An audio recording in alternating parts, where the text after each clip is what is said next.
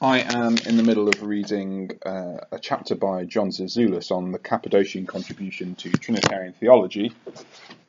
I've knocked over my bookmark. Trinitarian theology today. It was published in 1995, so it's quite an old book, really. But it's kind of giving me an overview of some of the contributors to the Trinitarian Renaissance of that period. So people like Jensen, Schwabel, Zizoulis, Gunton, people like that. I thought it would be easier to read these kind of short chapters to get an overview of their thought than to go through whole big tomes, which has been helpful so far. I was interested to see in Schwabel's article that he actually anticipates Karen Kilby's criticism of social Trinitarianism as projection 5 years prior to Karen Kilby's paper, Perichoresis and Projection. And I thought it was quite interesting, but he seemed to kind of like just ignore it for the moment. So, yeah, that was interesting to see.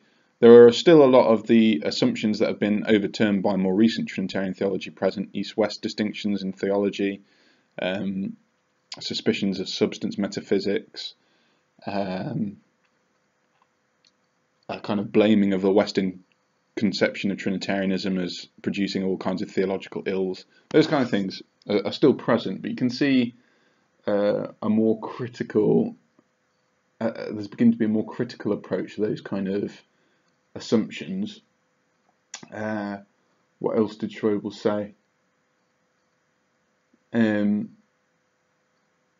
He basically introduced the book with this introduction, but he was saying how it's very difficult to see how successful all this stuff will be in the long run, and I thought that was very insightful of him, especially now we can look back and kind of see where that kind of theological movement was headed and going wrong slightly and what it was contributing. I think now we're in a better place to appreciate the contribution of people like Moltmann and Pannenberg and Jensen, but also treat them critically. One other thing I noticed, I read Jensen's article. He kind of like talks about how if like the biblical narrative is a way in which we can definitively think about God, then we must think of God in terms of like narrative. It was all very odd, all very Jensen. And then after that, I've been reading Zizoulis, as I said, and his thoughts on the Cappadocian contribution. Here again, there's still that emphasis on East-West split, because we're yet to see any major contribution to this kind of stuff by people like Louis Ayres and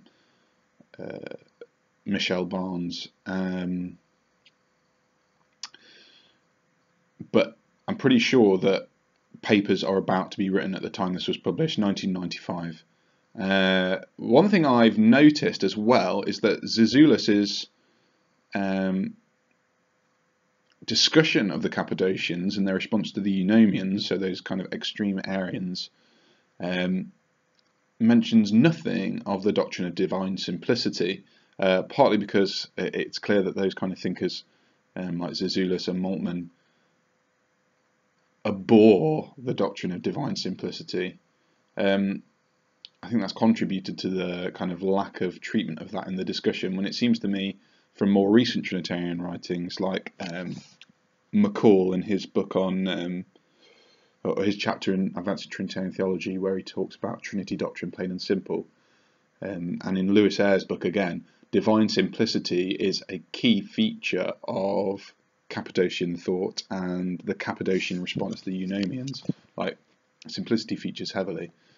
So I'm kind of taking some of Zizoulis' stuff with a pinch of salt, aware of some of the shortfalls and aware of some of the things that might have changed in patristic scholarship over the last few years. I just thought I'd sum up those things right now before I forget, and I'll sign off and probably bring an update later or tomorrow. We'll see.